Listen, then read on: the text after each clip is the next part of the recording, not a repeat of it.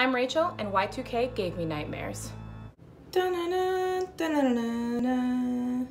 Every day this October, I am reviewing a classic horror movie that I have never seen before. Full disclosure, I cover my eyes during the scary part, so I might miss a few things, but that's not a big deal. Movie number 3, Friday the 13th, Part 2. We open on a small boy singing Itsy Bitsy Spider. We hear Jason's catch noise. Inside a house, the original final girl from Friday the 13th is having a flashback nightmare about Mrs. Voorhees and her blue sweater. The main villain of the first one wears a blue cable knit sweater. The flashback is a full 6 minutes of this 80-minute movie. Alice showers with the door open and they do a psycho fake out. She opens her fridge to feed a stray cat and... 5 years later, a young couple, Jeff and Sandra, stops at a gas station to call their friend Ted. A guy who sounds like Droopy Dog tells them they're doomed. Ted pranks them by towing their car.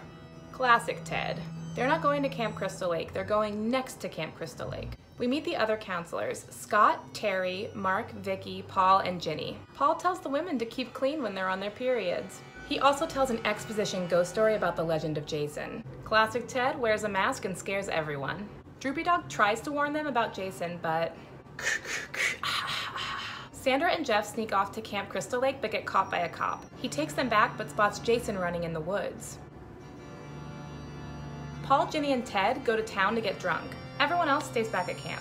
Terry half-heartedly looks for her dog Muffin, but mostly gets naked to go swimming. Scott steals her clothes and... Terry finds Scott and we never see her again.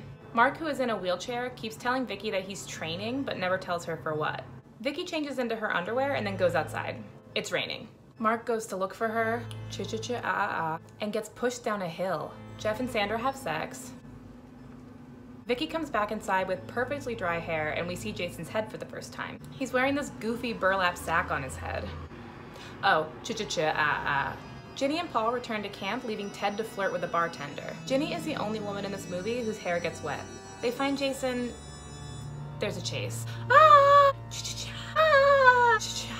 It's Benny Hill in the forest. She stumbles upon a shrine to Mrs. Voorhees' head and puts on the blue sweater from the first movie. She tries to trick Jason into thinking she's his mom. It almost works. Paul reappears from nowhere. There's a whole thing, and then Paul and Ginny go back to camp. There's a noise at the door, but it's just Muffin. And Jason.